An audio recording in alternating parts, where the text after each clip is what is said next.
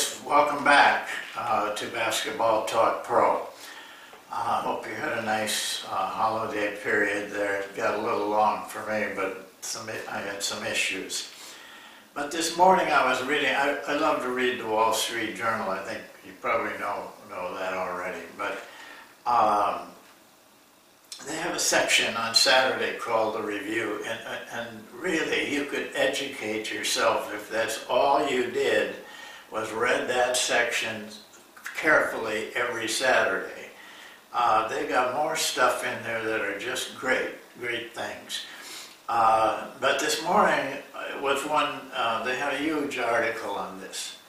A guy had done extensive studies on why some people perform better, primarily in the business world now, but it applies to all worlds, why some people perform better and work less than others.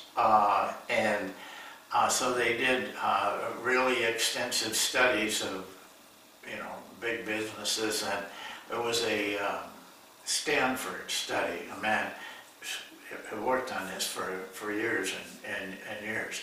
But what they came out with was very simple, and that's what they said.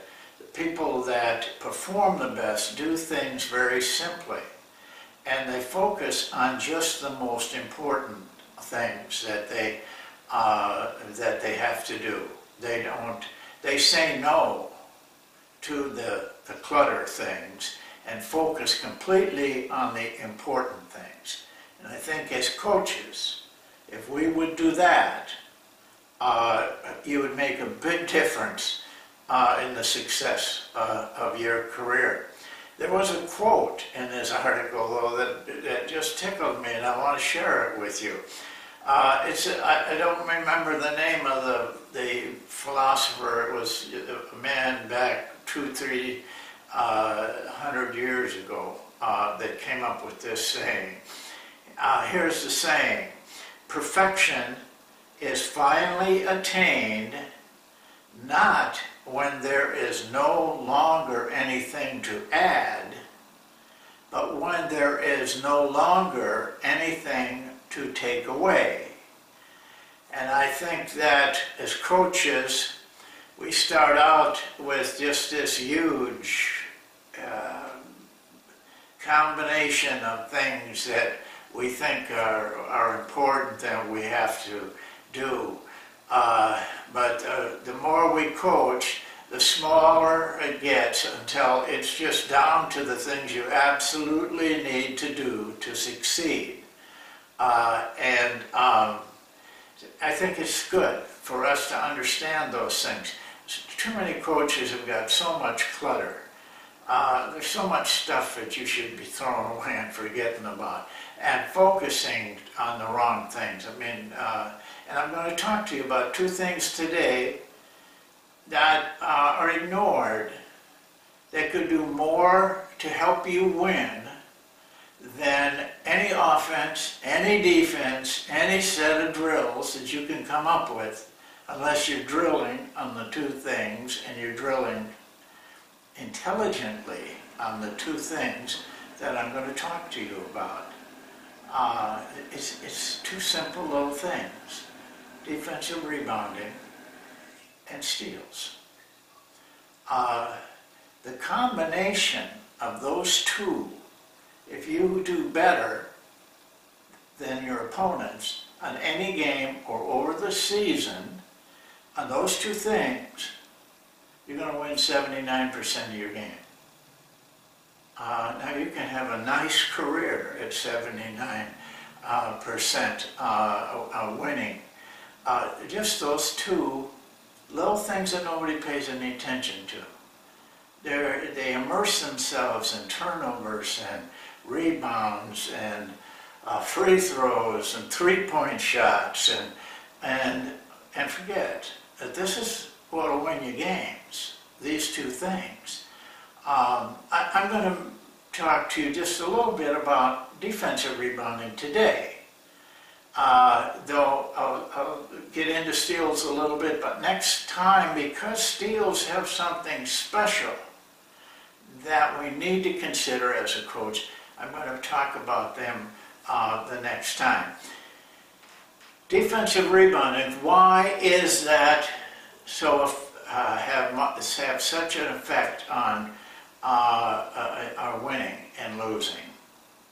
Well, the first thing it does, two things. I'm only going to give you two things. The first thing it does is stops an additional chance for the offensive team. In other words, it ends the possession.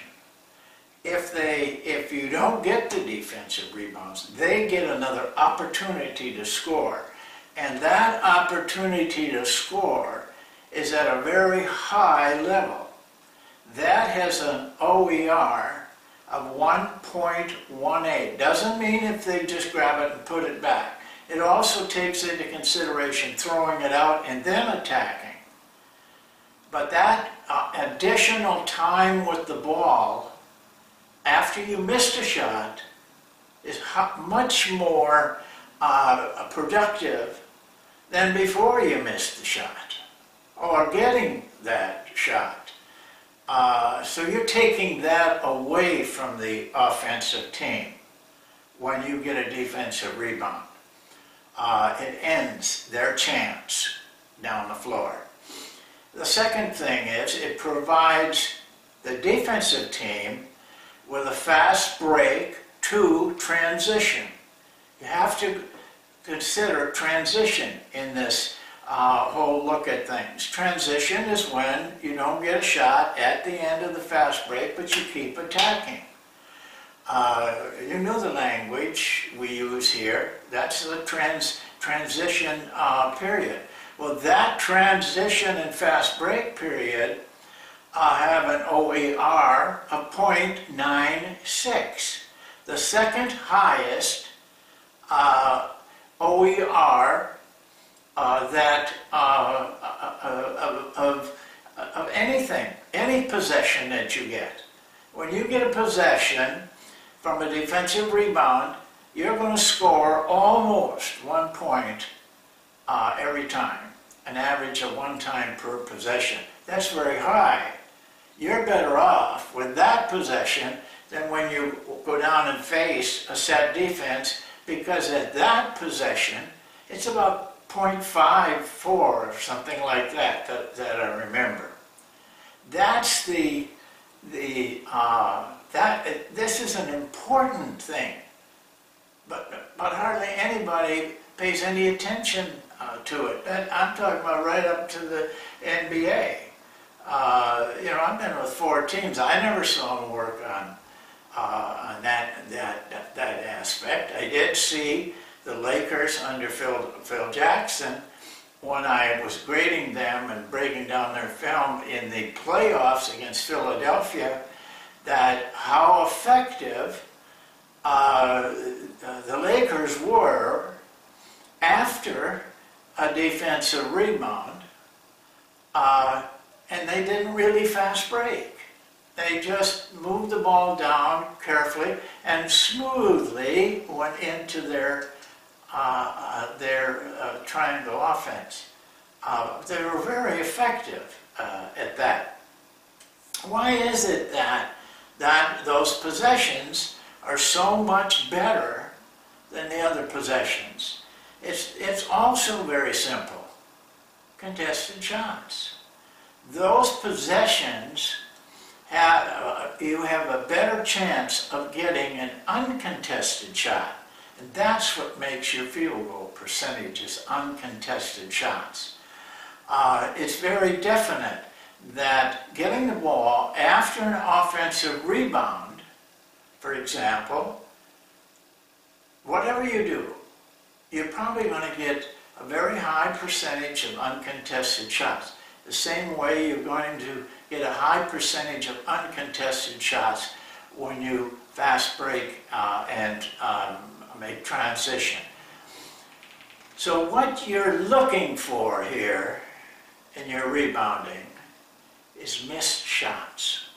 We all count the shots carefully that we make. We have a percentage for that. In fact, we got 3 percentages for that.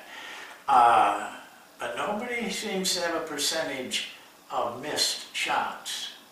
Missed shots by the opponent are highly valuable to you, and they're destructive to you if you're missing shots, because you're giving them great chances. Defense helps offense. Offense helps defense. Now, on the end of steals, by the way, defensive rebounds should, to excel in that area, should be higher than 70%. And now that's relatively easy, because so many teams don't try to rebound offensively. I'll never understand that. Whoever thought that up did not, it was either not very good statistically or didn't use statistics. He just dreamed it up, and thought that would be a cool thing to do, but it's not. And so don't do it yourself. Now, steals, when you steal the ball, they don't get a shot. They get nothing. They don't even get an opportunity for an offensive rebound. That's a 0% possession. Zip. They don't get anything. And you get a great opportunity to fast break into transition. That's the highest, most productive possession that you can get is off of a steal. That is at 0.98, almost 1 point for every time you get a steal. Steals are interesting, and I want to talk about them in particular because of where you get steals and how. It isn't what it looks like or people love to see. You know, some of these steals where they come in and get to the ball before it gets to the receiver, they pick it off and are on the way. Those are really, appearance-wise, dynamic steals. But that may be the only one they get. I'm talking about steals that come in a different way. And I want to talk to you about that next time. They're not glamorous, and they're not really exciting, but they are very, very productive. Two things you have to do. If you do them right now, start working with your team and have intelligent work, practicing good practices on these things, you will see a big difference in your team. Rick Starzicki the other day, when he talked about he had never had a team out-rebounded. And a lot of the people that either played for me or coached with me say the same thing. For one reason, I don't teach blocking out, and they didn't either. Reflect on that a little bit. Well, we'll see you next time. I want to talk about steals. Thank you, and see you next time.